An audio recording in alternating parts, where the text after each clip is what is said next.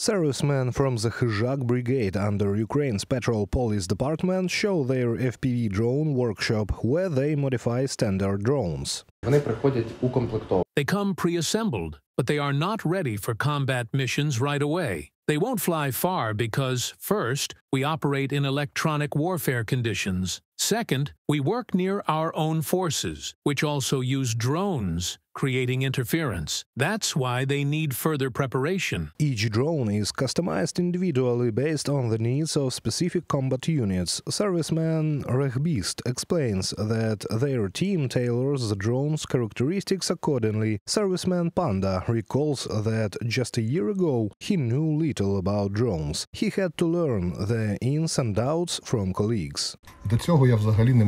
Before that, I had no idea what these quadcopters were. How does it work? It was very helpful to have different people to go to with a question. If something worked for someone else, but not for me, I'd ask, "Guys, how does this work? And what about this? Yeah, I got it. Where do I look? Where do I search?" They explained, I learned. Now I even teach others sometimes. Ukrainian troops emphasize that drone warfare evolves rapidly. Both skills and technology are constantly advancing. The enemy is developing their own systems too. We need countermeasures. We need to find better ways to neutralize them. That's why we must keep learning. Standing still is not an option. The Khyzhak Brigade's workshop operates daily, constantly improving FPV drones. The engineers can handle any task.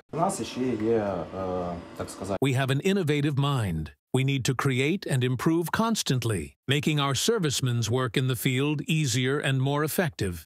They also take pilot feedback into account to optimize drones for maximum precision in combat missions.